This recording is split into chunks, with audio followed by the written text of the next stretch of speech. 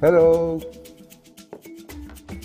I'm Dr. Juichi Yamagiwa, President of Kyoto University. As one of the world's leading universities, Kyoto University has contributed to the most advanced scientific research so far.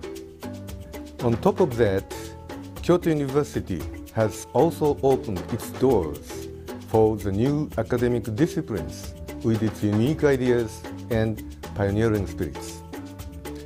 Among us all, I would like to introduce you primatology. Once, gorillas were considered to be very violent. For instance, one of gorillas' violent actions we used to think was their chest beating. But it was found that the act of their chest beating by hands is an important communication method among them. Gorillas try to coexist in order not to put power in vain.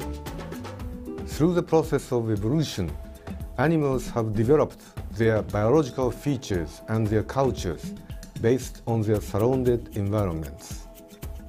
In primatology, it is essential to think cultural development and biological natures are inseparable. What we thought as granted to only human beings actually existed from ancient times and evolved in its own way. Through this course, I would like to navigate you to rediscover its process. Let's explore and evolve together by evolution of human sociality.